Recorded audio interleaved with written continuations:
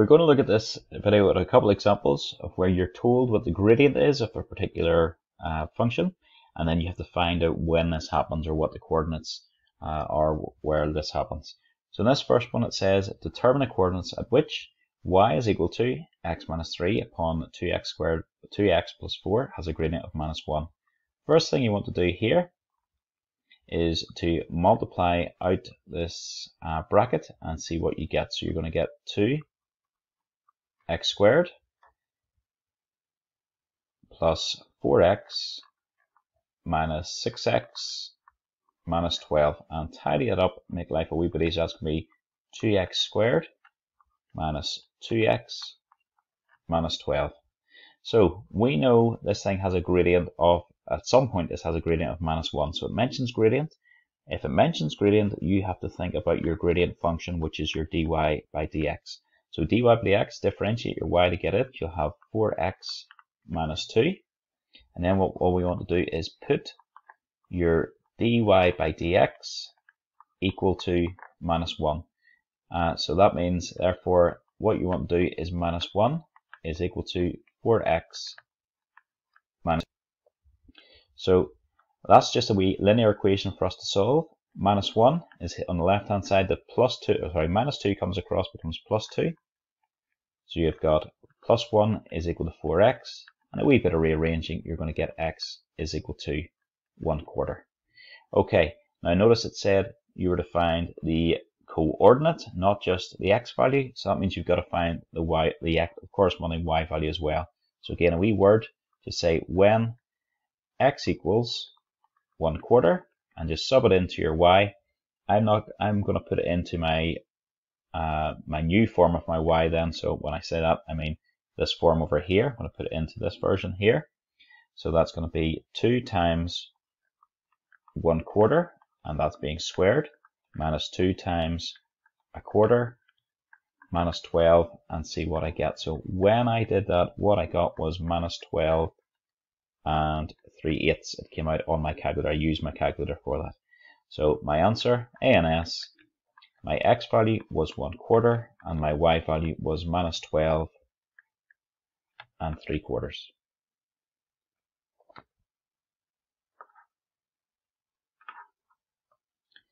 This example, it says a function y is equal to 2 over 3x cubed minus 3 over 2x squared plus x minus 4 has a gradient of 3.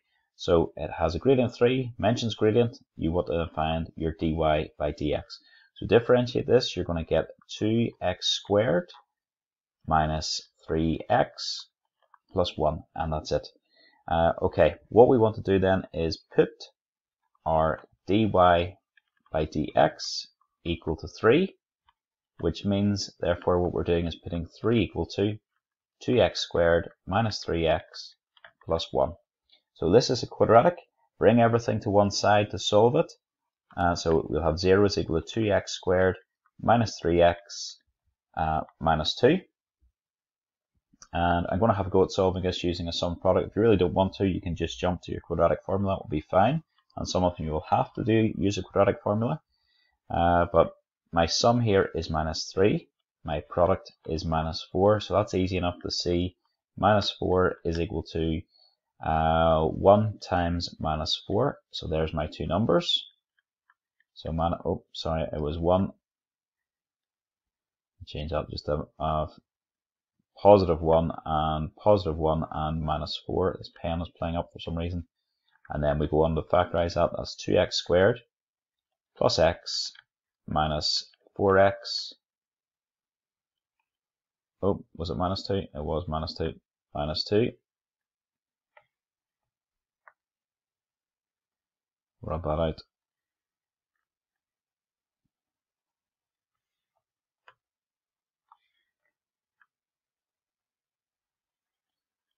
Okay, bear with me, sorry.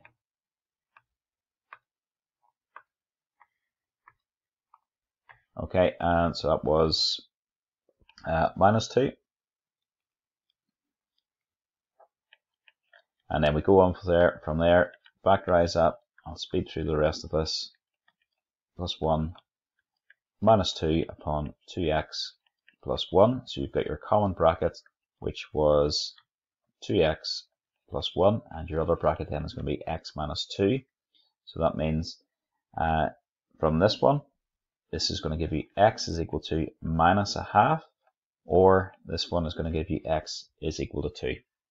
Okay, back up top then, we've got your two x values that had a gradient of 3. You've got to find the corresponding y values that have a gradient of 3 as well. So again, when x equals minus a half, your y value, now be very careful folks, this is the original y equation, this isn't your dy by dx equation, so put it back into the original and use your calculator here. So that's 2 over 3 times minus a half cubed minus 3 over 2 times minus a half, and that's squared, plus minus a half and then minus 4.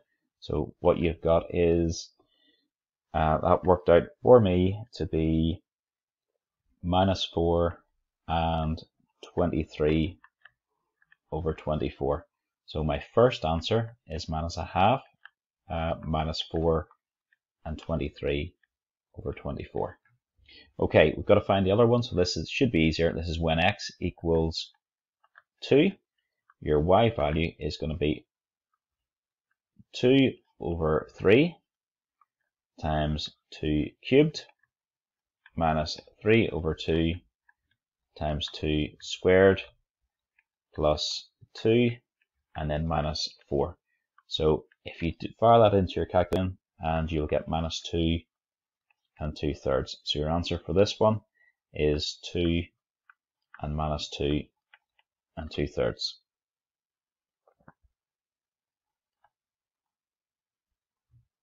Okay, so this one you had to find when this your line y is equal to 2x squared plus 3x plus 5 is horizontal. So first thing we'll make a wee note of, just say gradient equals 0 when you've got a horizontal line. So your first thing you're going to do here then is find your dy by dx. I'm going to go through this as quickly as I can here. That's just going to be 4x plus 3. So just say put